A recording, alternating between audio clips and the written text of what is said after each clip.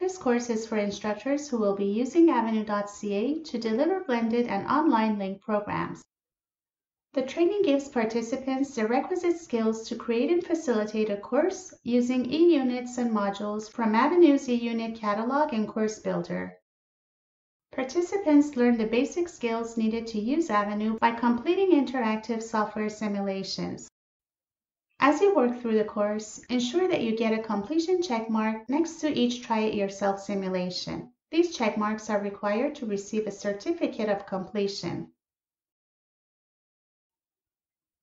The first section, Orientation to Teaching on Avenue, provides strategies for creating a successful online learning environment.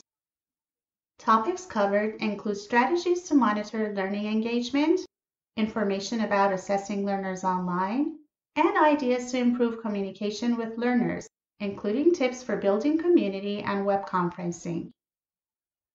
In the second section, Getting Started, you will learn about site navigation, making content available to learners, checking how the course looks for learners, where learners can get support, where you can get support, and learner enrollment in courses.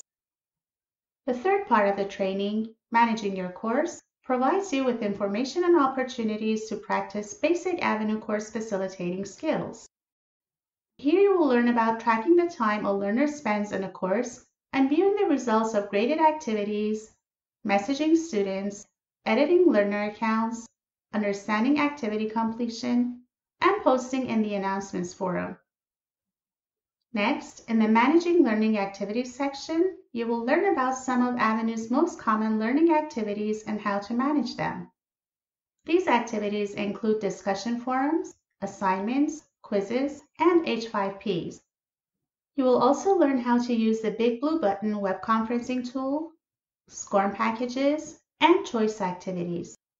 The Using the ePortfolio section explains the Avenue ePortfolio and how to view, preview, upload, download, edit, and delete ePortfolio artifacts and view learners' progress summaries. You will learn about Avenue's eUnit or module catalog and course builder in the Using the Avenue course builder section.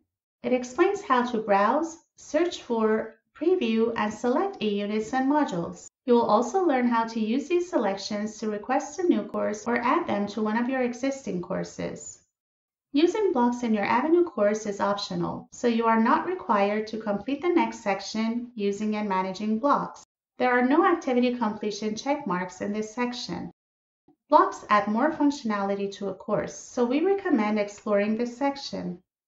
The completion certificate will be available after you receive completion checkmarks for all the activities in the course with checkboxes. This 4-hour certificate of completion can be used towards the annual TESOL Ontario professional development requirement. Completing this bootcamp course will allow you to request a course on Avenue. However, first your account will need to be upgraded. This will be done automatically by the end of the next business day after you pick up your certificate. When you receive your Avenue course, you will be enrolled in the Instructor non-editing role.